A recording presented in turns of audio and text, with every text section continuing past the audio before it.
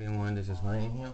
Today I'm going to do a talking video of the Stihl GTA 26 chainsaw or gun employer, whatever you call it exactly.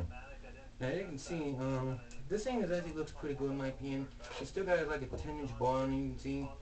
Definitely always respected this machine exactly, and you can see the chain is loose a little bit because you can see it's chain's a little loose a little bit, but it's not a bad machine in my opinion, but you can tell how much respected this machine's been used. Almost like, if you ever decided using this machine, I definitely recommend it because you can tell this thing's been used almost quite a bit. But I'm not saying this thing will get used this weekend because I know, or maybe this month, I don't know exactly, but I'm going to hope we can get this thing used again.